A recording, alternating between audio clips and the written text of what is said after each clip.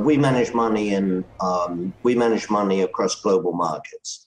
So, and then we also have dedicated gold and resource accounts. Now, clearly, if someone gives you 5% or 10% of their portfolio dedicated to gold, that person tends to want to be invested.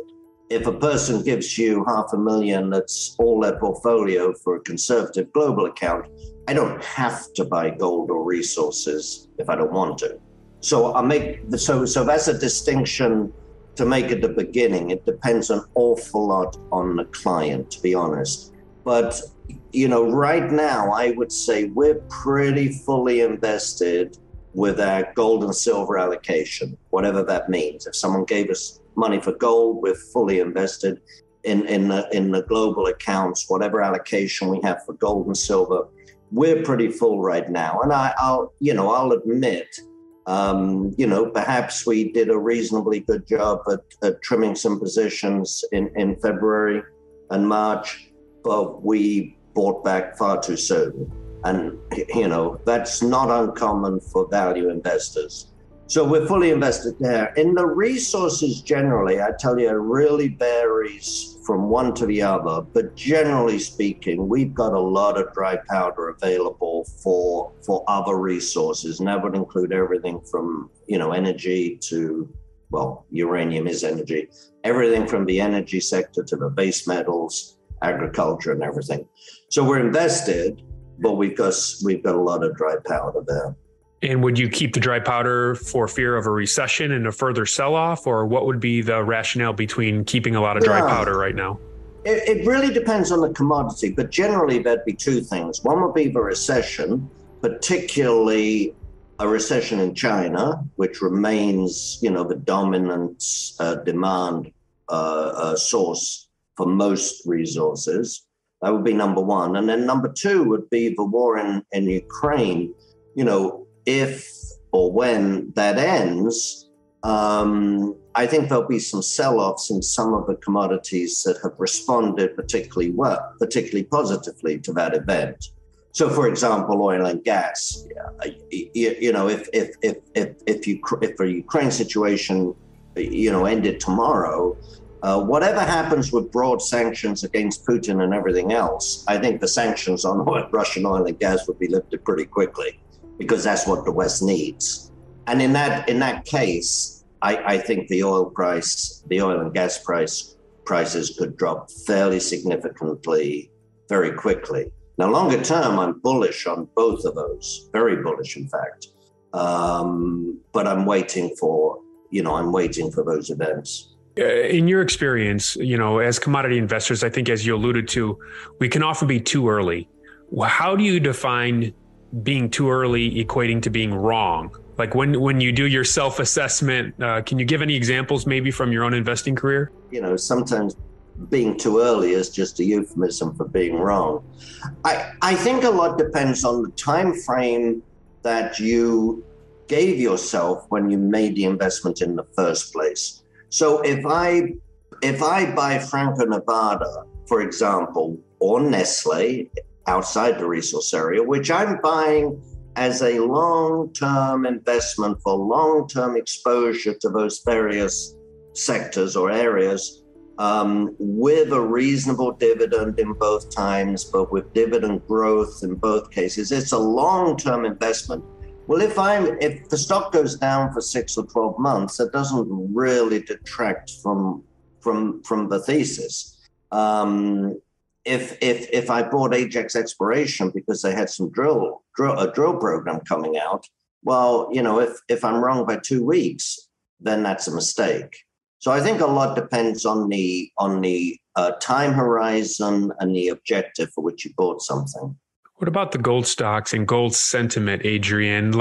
Based in your historical perspective, you've been at this quite a bit. How do you rate sentiment right now? Certainly among generalists, sentiment towards gold and silver is worse than the negative. They just don't care.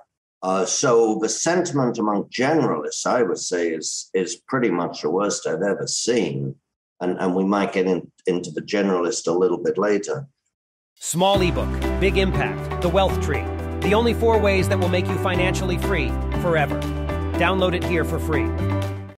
I think there's a bit of, I'm seeing two types of people. I'm certainly seeing newer investors who are saying, by newer, I mean the last, 2-3 years, as you can tell from my comments, I tend to take a long-term approach to things. Certainly seeing newer investors who regret ever having bought gold and silver. Why did I ever get involved in this market? Now, typically, as we were discussing beforehand, and this is not a criticism of the investors, typically these are people who chase performance.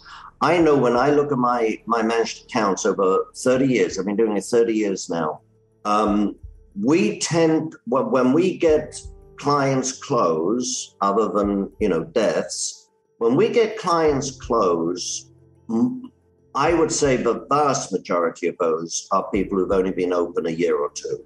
And then when you look at it, you see, oh yeah, we had really good performance in, 1987, and they all closed in 1999. But people who've been around for a while, they've seen the cycles, they understand the inherent volatility, and they tend to be a little more tolerant.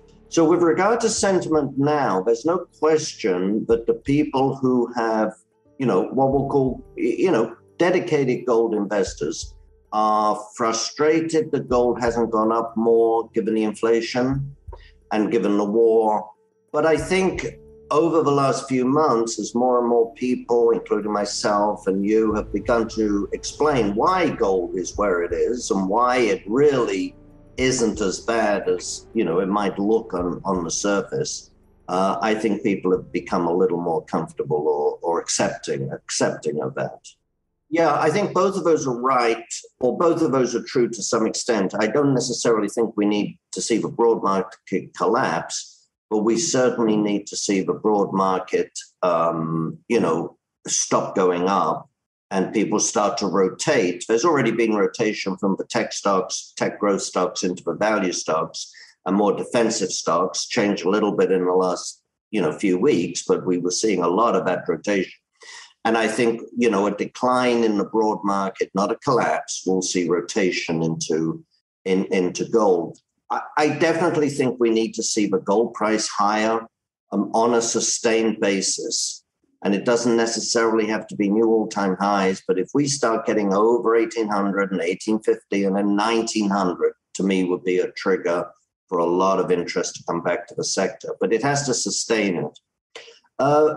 With regard to the gold stocks, the gold equities, I think there's one other factor, and that is, the generalist wants to see consistent performance. And, those of us who are in this sector, we know that the gold market and particularly the equities are inherently volatile. You can't get away from that. It's a very volatile business. It's also a very risky business. We know that. And, it's only going to get worse, in my view, as time goes on. We've already got we haven't got all of them. That's not quite true. But certainly Nevada, for example, has been well picked over. And, where are you seeing the really big deposits now, whether it's gold or copper? You're seeing them in the Congo, or you're seeing them in Pakistan. Well, the generalist is just not comfortable with some of those places. In addition, those places give you not only additional risk, but they give you constant headline, stomach aches, whether it's coups or new taxes or, not letting the money out of the country or whatever it is. So again, if you're in the business, you're accepting of that, even if you're not comfortable of it. If you're a generalist, and you're used to investing in Nestle, for example, buying stocks that go up and down by 30% in the space of a couple of months is just not something you can accept. And I think that's one of the reasons why generalists have become increasingly comfortable with the royalty and streaming companies, which, although they're not immune to volatility by any means, again, we know that, but they're not immune to it, but they're certainly a lot less volatile, and they're a lot less volatile on a very short-term basis. So the generalist is more accepting of that.